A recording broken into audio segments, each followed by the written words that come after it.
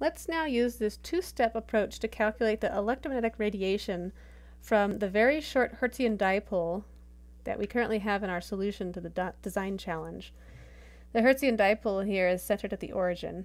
Remember, a Hertzian dipole is a dipole that is infinitesimally short.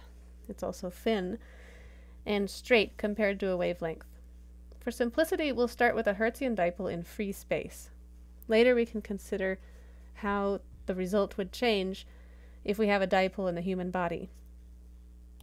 For this Hertzian dipole, we're going to assume that the full length of it is it's less than lambda over 50, and it has a cross-sectional area of S, and we're also going to assume that the current is uniform over the dimensions of the dipole, so over the length and the cross-sectional area, even though in reality the current goes to 0 at the ends of the dipole and at the center of the dipole. For now we're going to assume it's homogeneous, the current is homogeneous. As a result, the current on the dipole only varies sinusoidally in time, and the expression is given right here. Spend a minute and see if you can complete step 1 of path 2. Feel free to make some approximations as you develop your solution, and see how far you can get.